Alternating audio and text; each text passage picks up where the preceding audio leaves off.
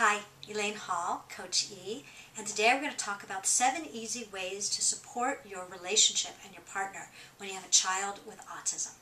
Okay, we've already heard the statistics. 80% of marriages that have a child with autism end in divorce. You don't have to be that statistic, okay? And here's some easy ways to help out. First of all, have a once-a-week date.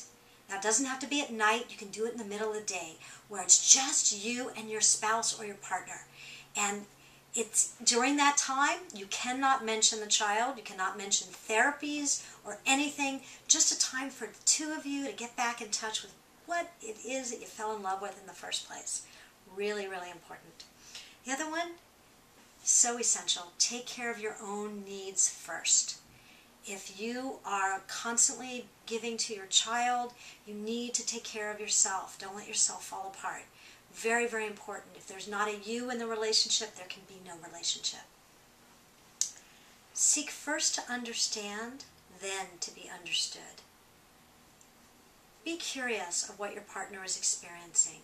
Don't judge them. Let them explain what's going on for them. Everyone deals with a child with special needs differently. So be understanding and just listen without reacting and see what your spouse needs. Divide up tasks.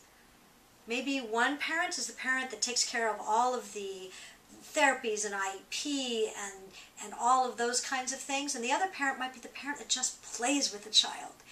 Everyone doesn't have to do everything, and be appreciative of everything that each one does do for that partnership. There's always going to be times where you don't see eye to eye. Sometimes you may have to bring in a third person, a supervisor, or a therapist for the couple so that you guys can work things out and get back on the same page. If you're on the same page, it's going to help your child so, so much.